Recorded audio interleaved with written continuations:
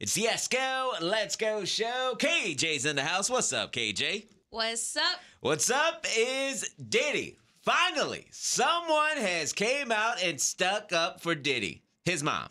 That's right. Janice Combs, Mama Combs, has broken her silence after her son's arrest for sex trafficking and racketeering. She shared a statement Sunday through her lawyer. And that statement says, I come to you today as a mother that is devastated and profoundly saddened by the allegations made against my son, Sean Combs. It is heartbreaking to see my son judged not for the truth, but for a narrative created out of lies. Then she goes on to say, my son is not the monster they have painted him to be, and he deserves a chance to tell his side. Well, he is going to get that chance because he wants to take the stand in court. Exactly.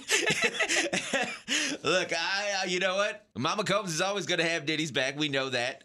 But saying they have painted him as a monster, nobody did that except Diddy. Diddy did that to himself, especially with the Cassie video. That's what really turned the tables in this whole thing. Once everyone saw that Cassie video, they were like, holy crap. You know what I mean? That was a shocker. And I think that is what a lot of people started judging him on for real. You know, the actual violence in that Cassie video. Diddy's mom also goes on to say in this statement, watching the world make jokes and laugh at my son's life crumbling before our eyes is something I can never forget. I mean, how am I not supposed to make jokes about 1,000 bottles of baby oil? Yeah. I'm sorry, Mama Combs, but how am I not supposed to make a joke about that? Okay?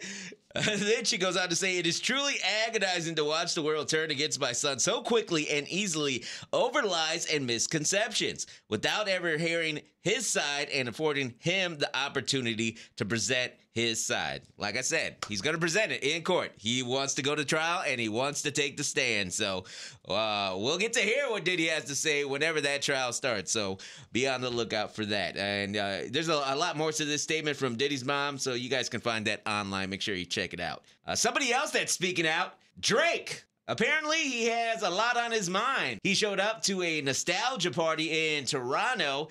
He hit the stage with Mario, and he took time to talk on the mic to his fans, and he said this, my real friends are definitely in the building, but I'm going to tell you, you're going to come to a point in life where people you thought were friends or people you thought were close to you, they might switch up.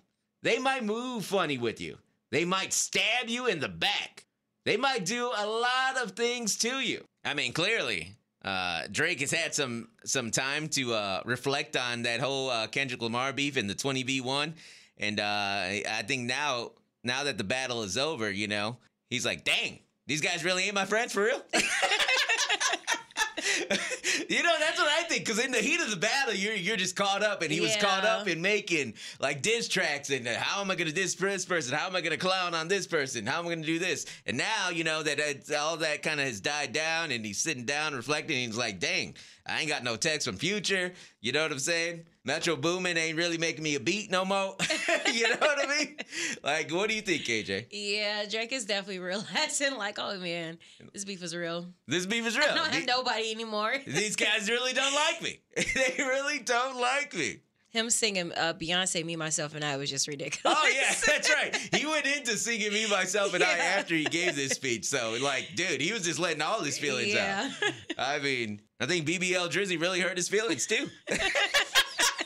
He never got over BBL Drizzy. Did you see there's a costume? Yeah, I did see that.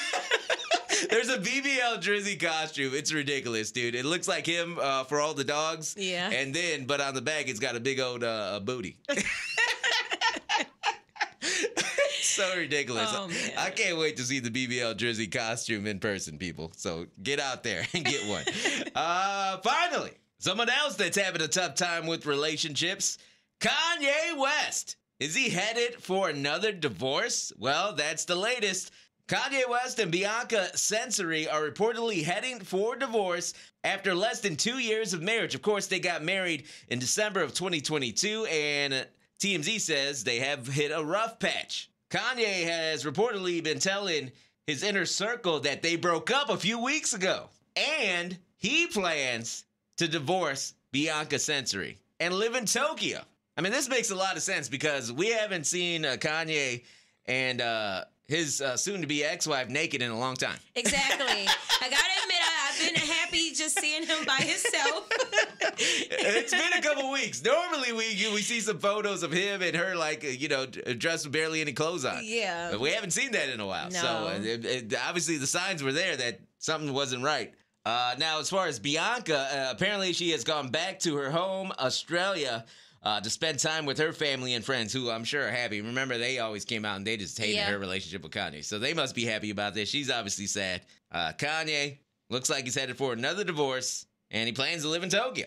And maybe this is what motivated him to make his new album, Bully. So if he's going to give me some new music and a new album, I'll take the divorce. Same. But I'm sorry he has to go through this again. But hey, I'm excited for the album. Hey, thanks for listening to Celebrity Nonsense with me, Esko. Let's go. Make sure you follow my podcast and check out my YouTube channel. You can subscribe. It's the same, ESKOLETSGO, Esko. Let's go.